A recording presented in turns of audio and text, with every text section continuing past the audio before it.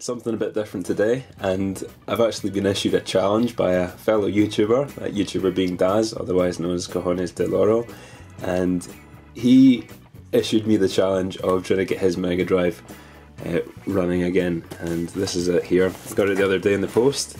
The problem with this is he was saying the motherboard is cracked on it, so I don't know if it's completely dead or it's not working properly or what. I'll double check that in a minute, but yeah, apparently the motherboard on it's cracked and it's kind of seen better days anyway. You can see it's all a bit scuffed and looking a bit sorry for itself, but yeah, he issued me the challenge to see if I could get this running again, and I accepted, and I thought it would be kind of a fun little project to have a go at. So what I'm going to do here is, first of all, I'll hook this up and just make sure that it's not working, try and see if there's any signs of life at all. Then I'll strip it down and see what we're dealing with, see if there's a major problem with that motherboard, or if it can be repaired. Hopefully it's just a case of patching a few traces and getting it running again. But yeah, this is a Japanese Mega Drive, and from what Daz tells me, it's one of the ones that was an Asian PAL conversion. So if you don't know what that means, I'll maybe leave a link in the description below.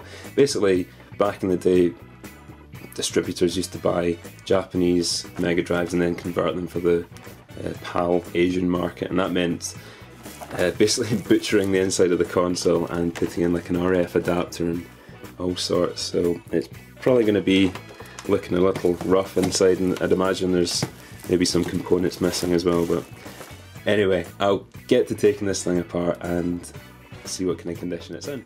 I've got my copy of Shadow Dancer in the machine right now. I've got it all hooked up to the TV, and there's absolutely no signs of life at all. The power LED isn't coming on, there's nothing on the screen, and yeah, completely dead. So first step is to strip it down and take a closer look. I've got my toolkit here ready to go in my SEGA branded tool bag, customised of course. So everything I need should be right here, and I've just got the console sitting on the floor. I'm going to do this video a bit more ad hoc than usual. I just want to get this repaired and back to Daz as quickly as possible, so I'm just going to throw the camera up into the tripod and start taking this thing apart. Should also mention this is meant to be covered completely by a big RF metal shield, and that's completely missing.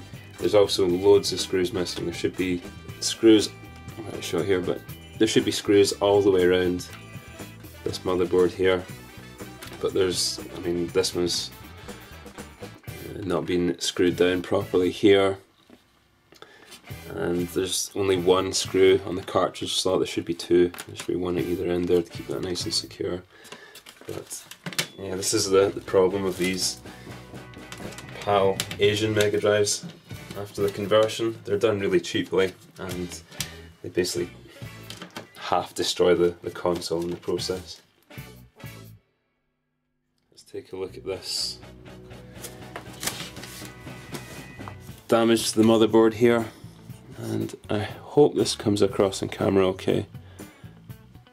I'll maybe need to take it off the tripod, but there's a huge crack that runs all the way from this edge here right across, and it ends just about here. I'll try and give you a close-up of the damage here. So this is where the crack starts, this side of the motherboard, and it runs across here underneath this capacitor.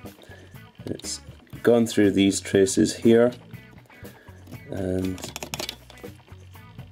runs across to this switch and across these three traces underneath the capacitor here, and then off towards the centre of the board. Luckily it hasn't really got any further than about here, so not too bad on the top side. But if I flip it over, this is what we're dealing with on the underside of the motherboard. It's not looking quite as easy to repair. So here's the crack running from the side. It's running through these traces here.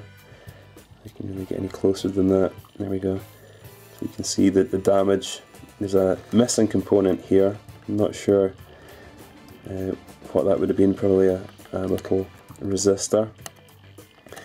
It comes along here, across these traces, and kind of ends around here.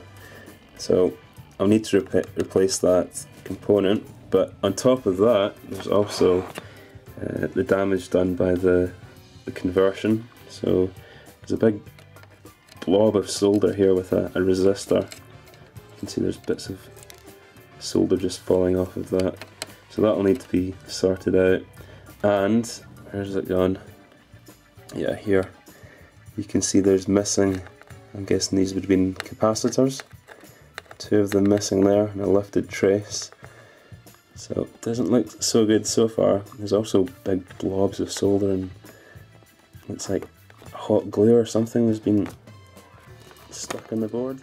And I've just noticed that the crack not only goes that way, it also goes back that way as well. So let's take a look here. You probably won't be able to see it too well, but actually you can maybe make it out on these traces here. So it runs down the length of the board this way as well.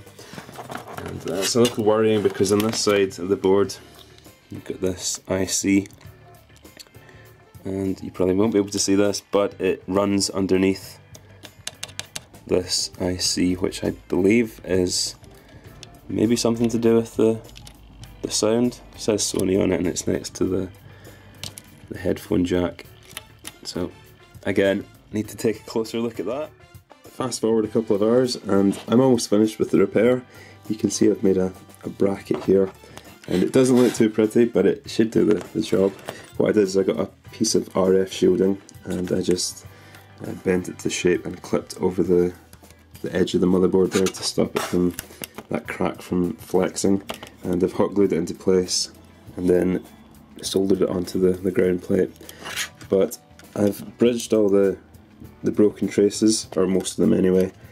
There's a few components missing from the underside of the motherboard. I've removed the big blob of solder that was there and the resistor.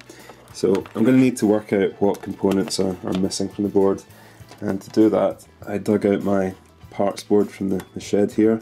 This thing is totally knackered, so don't worry that I'm ruining a good console to fix another one. This was a board I must have got from a job lot ages ago. You can see it's completely destroyed. There's loads of components missing from it because I've used this quite a few times for repairing other consoles. But what I'll do is I'll look over this and find out which components are missing from this board here. So the only thing is these boards are slightly different, so that the components are going to be maybe different values and whatnot, but I'll give it a shot anyway. So I'm going to quickly hook this up and see if we're getting any signs of life yet. Hopefully we'll get something. Got it all hooked up to the TV again, and I've got a copy of Sonic the Hedgehog in the cartridge bay.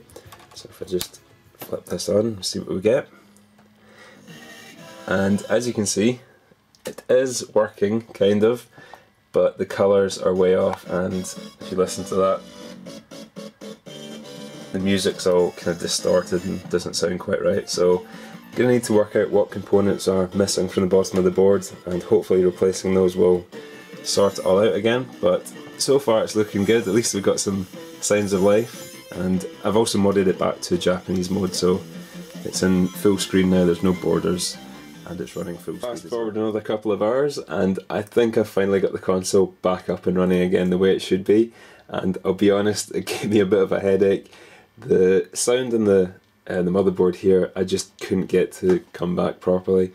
I could get the video up and running no problem. I managed to replace all those missing components and get that working, but for some reason the audio just kept distorting, and you could literally just touch the board a tiny amount and it would just go nuts. So I had to go over all those traces again, and I'll need to put the light on the camera here because it's actually got dark outside and it's not too pretty, but you can see I've got all the traces just patched with wires now. Instead of just bridging them, I had to get wire and actually go over each one and reattach them that way. There's some wires underneath the board here as well.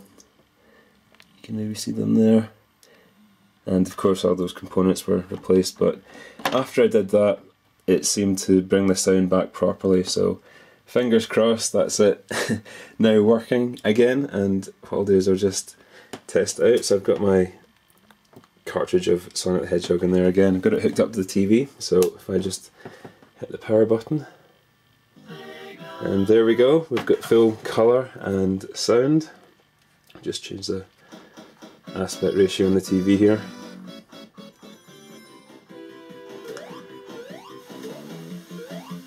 Looks great. Running in full speed, full screen. I've actually got the headphones hooked up to it right now, I was having to test that. That works fine as well with the volume slider. So final thing to do now is just put all this back together again, give it a clean, and then one last test and get it back to Daz. That's everything fully reassembled now, and I've given it a quick wipe down, and now I'm just testing that the console works as it should before I send it back to Daz. So I've got my copy of Bare Knuckle 3 in there, which is basically the Japanese version of Streets of Rage 3, and it works fine, as you can see there. It's all in Japanese, as you'd expect. So what I'll do is I'll play this let it run for a couple of hours, just to make sure it's all working properly, but so far it seems to be fine, so I'll get this back off to Mr. Cojonesdeloro as quickly as I can.